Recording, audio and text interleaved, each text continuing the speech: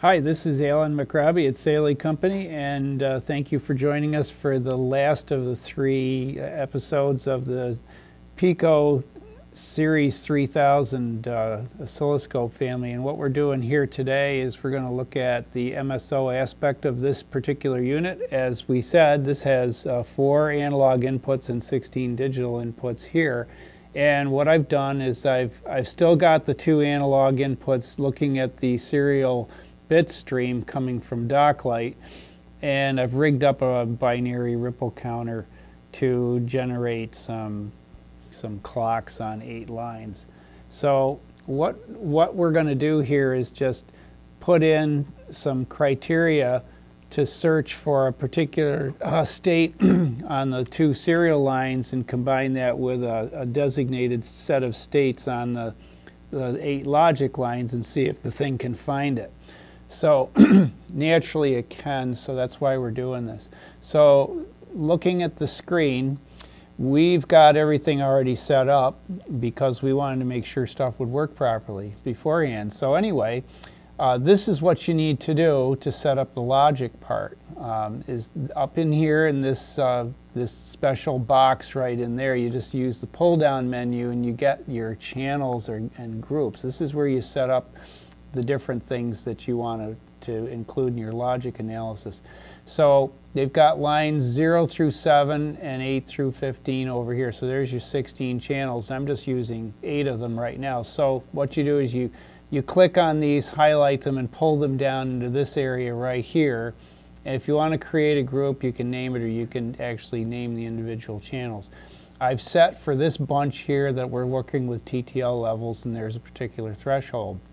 So without going into a lot of detail over it, that's basically how you get your channels activated so you can do something with them. So I'll close that. Now, to find out, to actually set up the triggering, you have to go down here to the trigger menu at the very bottom. Okay, and then you can see there's a little option key to the right. I've got this thing set for single because we're just going to have a single shot finding the criteria that I've got set up in here, and then we'll see how that's done.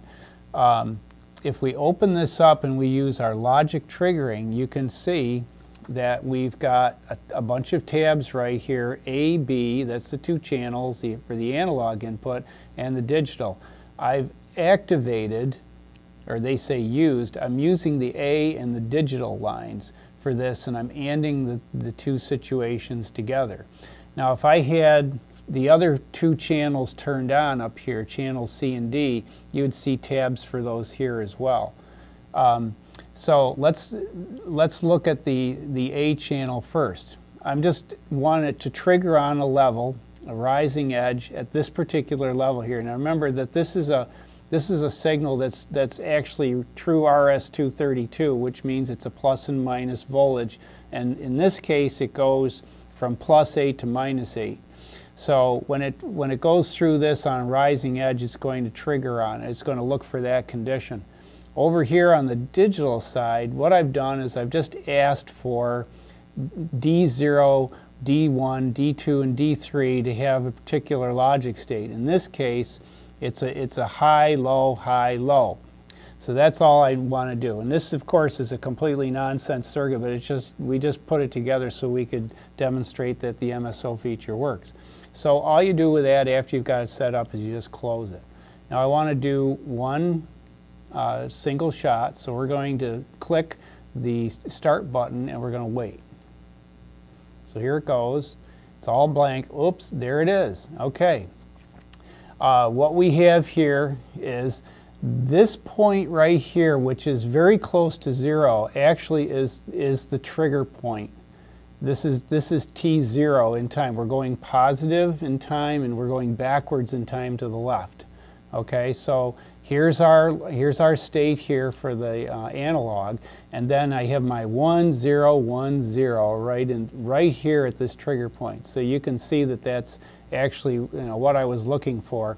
Now these things are not synchronized together, so this could have occurred over here so that some of this serial bit stream would have been pushed into the past over here. But in this particular case, it worked right on the first the first edge of this thing. So that was convenient. Doesn't always happen that way because, you know, we haven't really set up an actual true situation here. But at any rate, it demonstrates how easy it is just to set this up to get some results, and that's what the purpose of this is. So hope that you enjoyed it, and if you have any questions, give me a call. There's of course a lot to learn from the pull down menus that I mentioned, you know, here on the screen right here. And so put in other term put in whatever term you want to look at here, and then press display, and then you can find the answers you're looking for. All right, otherwise give me a call. I'm choice 2 in the menu, and thanks for watching.